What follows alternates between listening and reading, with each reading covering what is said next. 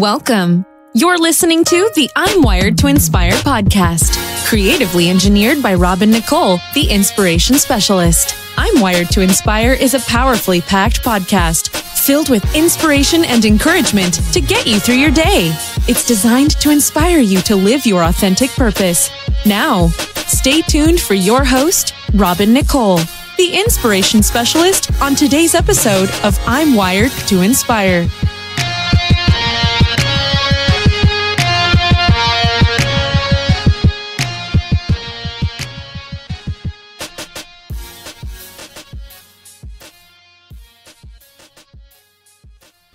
Hey everyone, and thank you so much for joining me today on my podcast. I hope you guys are doing well.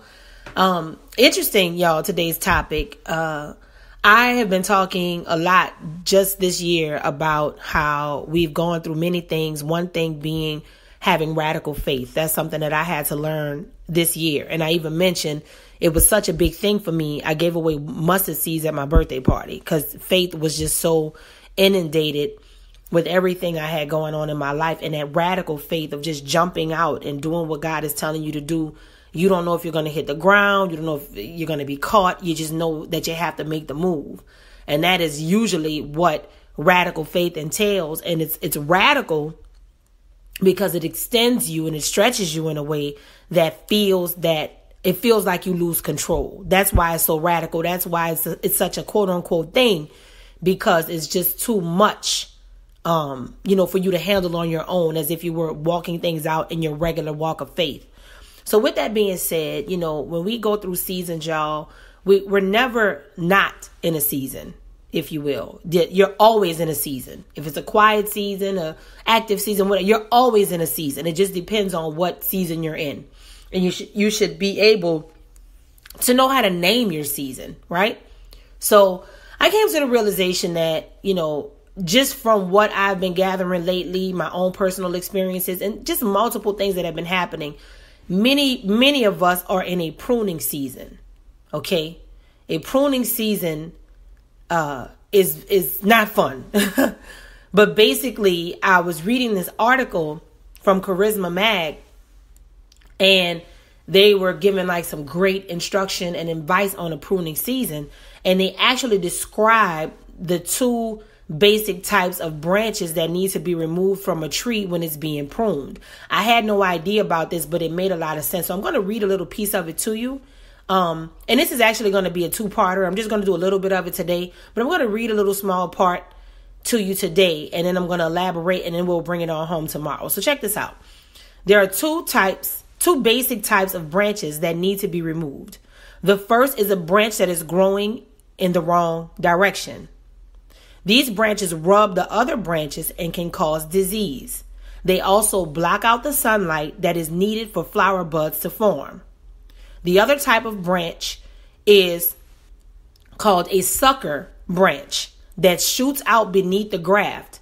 These branches are incredibly dangerous to the life of the tree. They will draw all of the strength and energy from the tree into themselves, and the tree will often die, but only above the graft, which is where the blooms grow. I want to stop right there. And if we look at this, if we think about what we're going through right now in our lives, like God may be cutting people off from us. He may be ending relationships. He may be stopping things. And you're not realizing, some of the people that God is taking out of your life right now. Wow. Some of the people God is taking out of your life right now, they are in that first stage. They're the branch that's going in the wrong direction.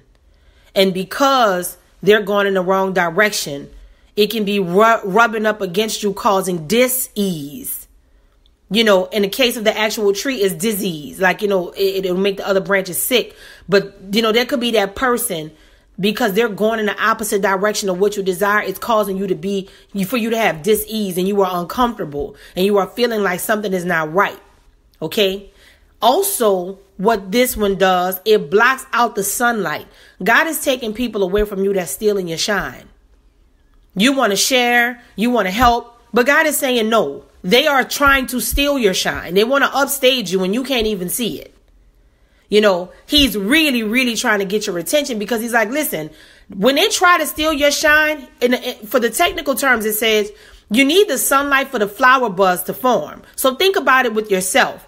If that person is stealing your shine or blocking your shine, trying to cause you not to illuminate in front of people, your illumination, your shining is connected to other things blossoming and blooming. When people see you shine, they're going to want to add you to other things, and they want you to do more things, and God will find new opportunities for you.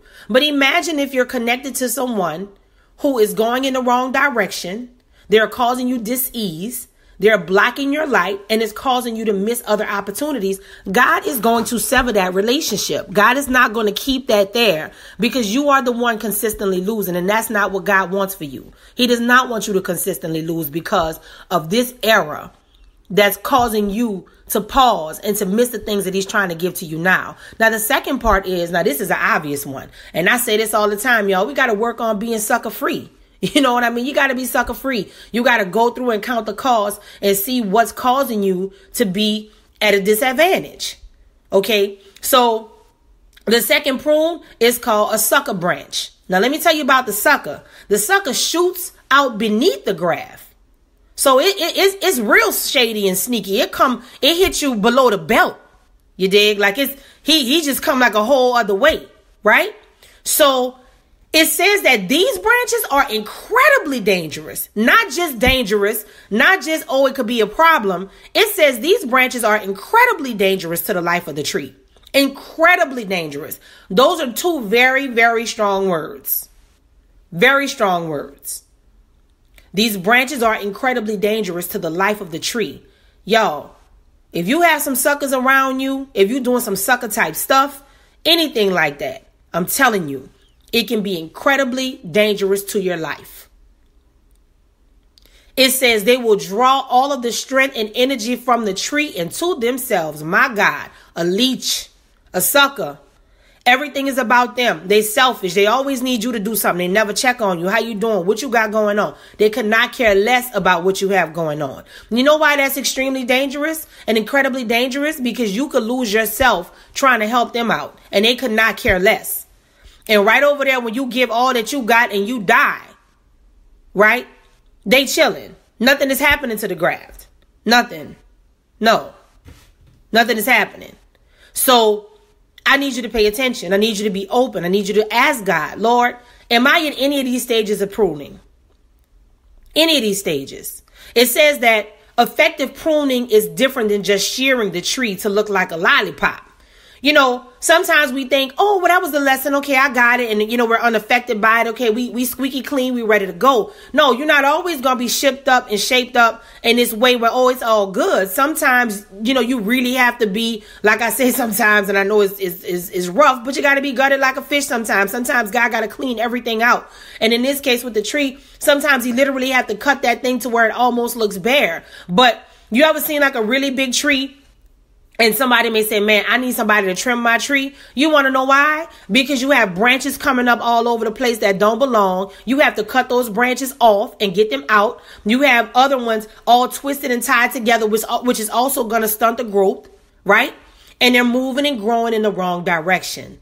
So I don't know who needs to hear this, but if you are in a pruning season, if this does sound familiar, like, okay, everything is cool, I've been growing fine, but lately I've been feeling a stunt in my growth. I feel like things have been uncomfortable. I'm going to tell you, a lot of you who are in this stage, you've been feeling attacked. You've been having a lot of enemy attacks, a lot of people coming at you. You look up this place, they don't like you. You look up that place, they don't like you. You just start to feel ostracized and alone. And that's why the pruning sucks, because you could have that big old tree and you may have to cut that thing almost to nothing, you know, and it feels like I'm by myself. I'm alone. I don't have all of the bells and whistles anymore. But that is all something that God is doing. And even though it doesn't seem like it and it doesn't feel like it, it is absolutely something that he's doing. So I want you to join me back here tomorrow, and I will tell you about the second process of pruning and why, if you allow God to do the cutting now, if you allow God to help you remain sucker free, if you allow God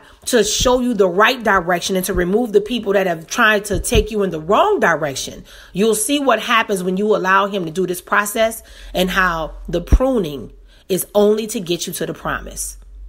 I'm wired to inspire. I hope you are too.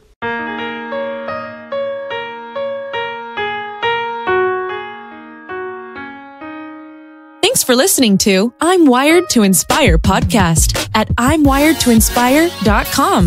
If you enjoyed the show, spread the word and be sure to hit the 5-star rating on iTunes. For more information on this podcast and inspirational products and services, log on to I'mWiredToInspire.com.